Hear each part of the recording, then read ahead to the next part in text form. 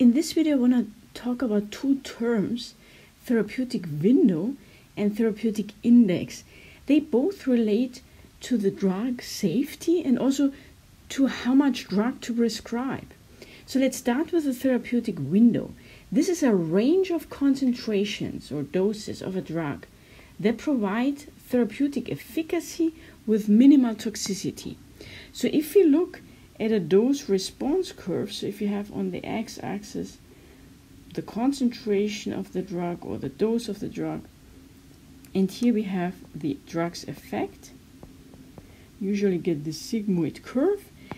And so the therapeutic window refers to the range of concentration. So let's pose all these different drug concentrations that we can use where the drug has a certain effect but not yet any significant toxicities.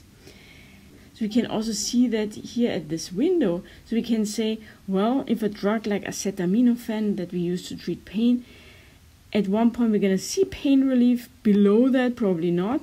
We can stay in here, but then if we go too high, we're also going to see some toxic effects. Better if the drug has a larger therapeutic window, because that means that we have a lot of wiggle room. We can use a lot of concentrations and can increase the dose before we hit toxic concentrations. Now, what is the therapeutic index? So the therapeutic index is not a range of concentration, it's just a number. So for example, for acetaminophen,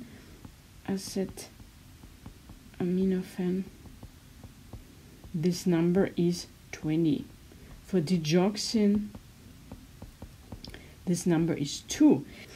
So the therapeutic index is defined as the lethal dose for 50% of the population divided by the effective dose in 50% of individuals. Now, there are two differences. Now, there are a couple of important differences. First of all, as I said, it's just a number because you have just this quotient. Second, you need to figure out these doses in a population. So I've drawn here a human population, but usually this is done actually in animals. So I should have rather drawn here some mice. Because obviously it's hard you cannot measure lethal doses in a human population. But so what this LD50 stands for, the dose of the drug that produces a lethal response in 50% of the individuals, and the ED50 is kind of the effective dose, so the dose where you see in 50% of the individuals a specific effect. So let's say lowering the pain level to a certain extent. It's kind of the same principle that you want to also have a high number. The higher the number, the better, because it means you have a lot of wiggle room. You can increase the dose before hitting the lethal dose.